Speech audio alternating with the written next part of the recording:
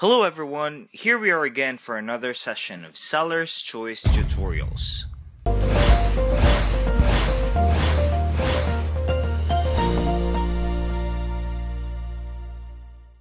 In this tutorial, we will learn how to fulfill and create a shipping label for your order on Shopify.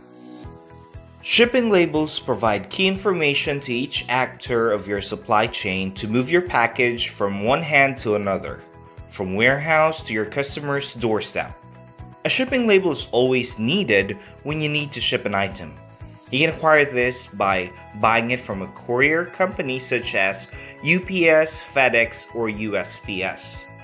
If you're going to be consistently shipping packages like daily or weekly, then this is recommended that you use a 4x6 label as well. It is the industry standard and it is supported by all major shipping carriers. Shipping is a major pain for most of the entrepreneurs. Packages blocked at the customs, delays and mistakes, extra fees. A way to limit issues is to properly take care of your shipping labels. These little sticky papers are one of your keys to better logistics. Now let us walk you through navigating through Shopify and creating a shipping label for a confirmed order. So let's get started. Don't forget to hit the subscribe button. What you need to do first is to access the Shopify admin. Log into your Shopify account at www.shopify.com. Once you're in, click the order section on the left side to access all the orders that were placed on your store.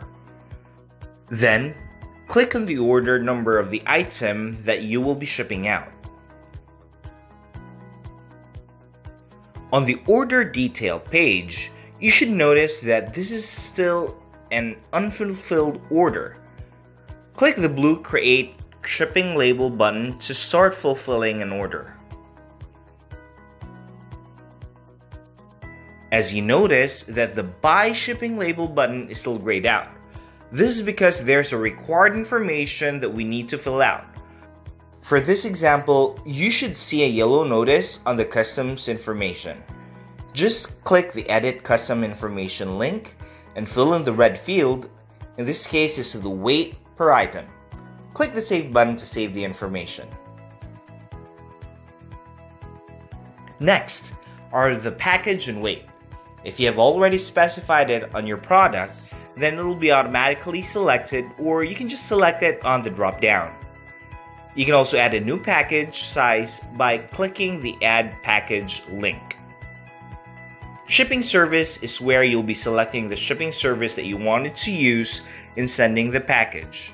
The green notice is informing you on what package the customer paid for, and by default, it will be automatically selected. It is up to you if you want to select a higher shipping service and help out your customers.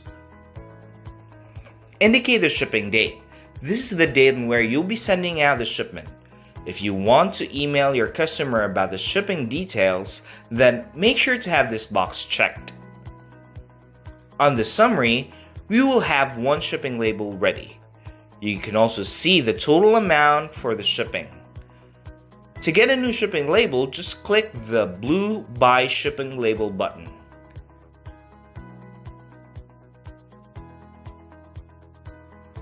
Now that you have purchased your shipping label, you need to print and download it by clicking the link on the green callout. You'll also notice that the status of the item is now changed to fulfilled from unfulfilled. Now that you already have purchased a shipping label, you can now stick it to your package and it should be ready for shipping. And that, ladies and gents, are the steps on how to fulfill and create a shipping label for your order on Shopify.